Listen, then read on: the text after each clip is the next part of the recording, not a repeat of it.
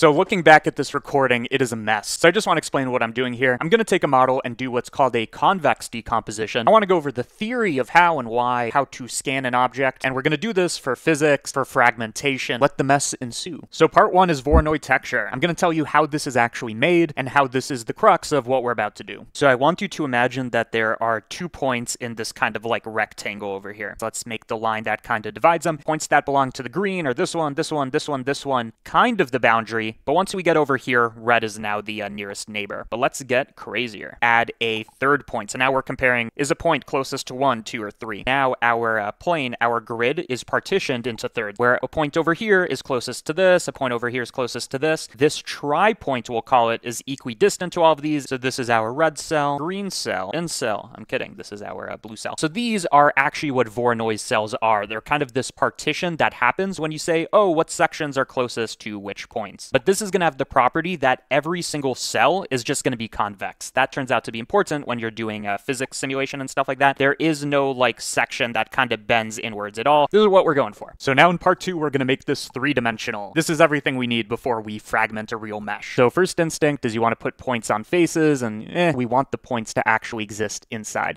the 3-dimensional surface. Luckily for us, this is easy to do. Mesh to volume. Now we have a control to distribute points inside of a volume. And if any of these points happen to be like too close to each other, we can always like merge by distance. So let's do something like that. And now we know for sure that our points are at least 0.34 apart. And then the question is, how do I take a mesh and then divide it, right? Divide it by these points. Well, it turns out we don't do that. We just approximate it. The more detail we add, the more this approximates the mesh. And on a per cell or voxel or cube level, it's easy to see which cell does each part belong to. We can divide the space into points where we say, find which one is closest. This time I'm going to use grid, and you can see grid makes a grid of points. And the beauty of this is I can have a uniform spacing, so I'm going to just put in a single float. And the denser, the smaller you make this, the more dense it is going to be. Could it be as easy as sample nearest? It turns out yes. So I want to sample the nearest random point. This index tells us which point is it closest to, 0.0, 1, 2, 3, 4, 5. I'm going to try to visualize. Okay, you can see here that each point belongs to a certain fragment, but the main idea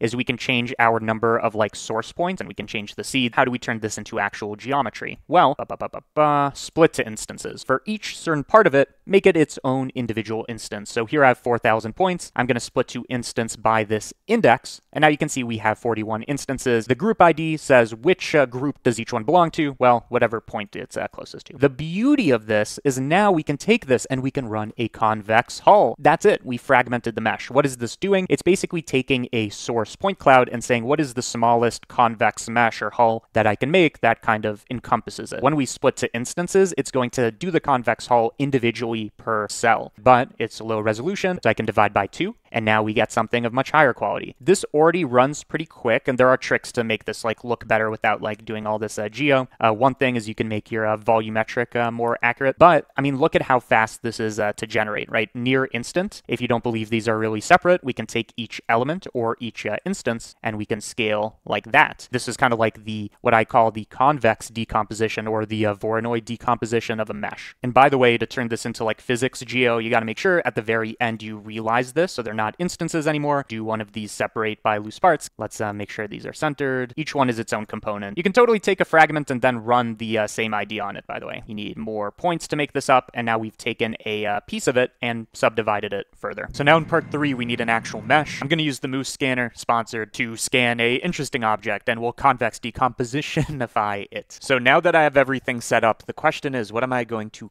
convex decompositionify? Well, the answer is right here. Here's all the answers you need right here. So the software I'm using with this thing is called JM Studio. You can download that for free. And I've connected up my scanner so that you can see.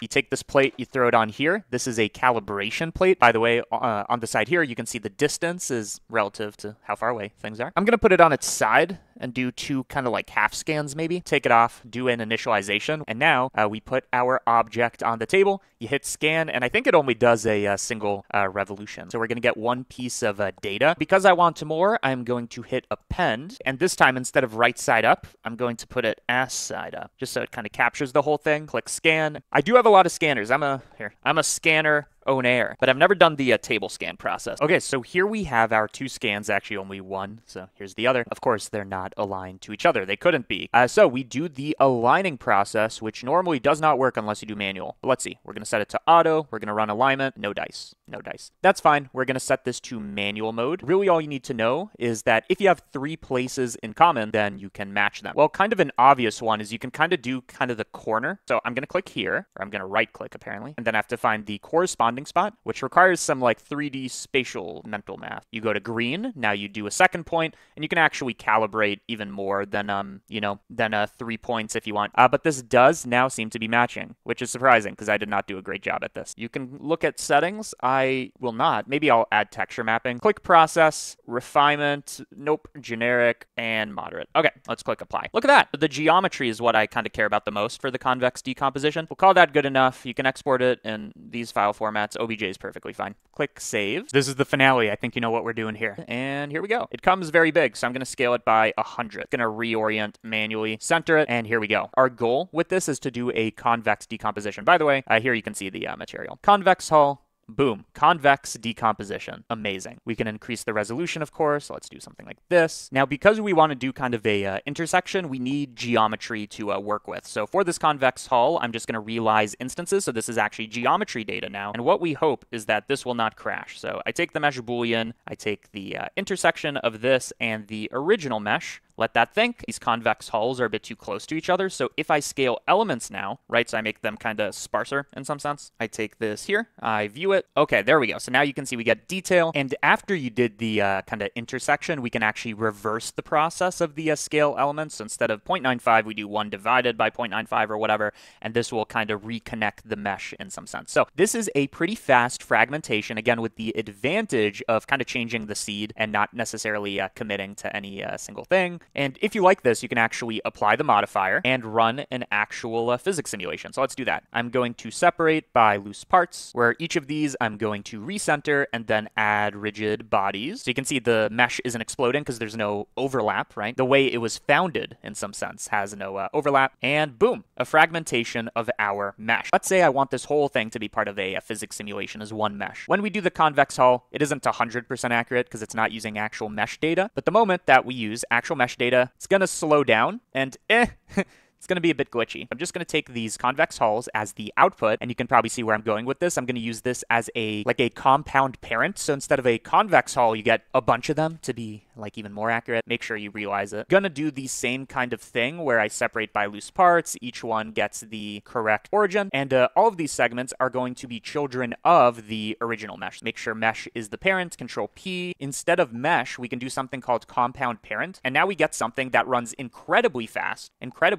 but actually has more accuracy as a proxy. And honestly, that's all I want to say about this. So thank you, Moose Scanner, for sponsoring and actually being useful to this tutorial. Hopefully you learned something about Voronoi. Goodbye. I'm out of here.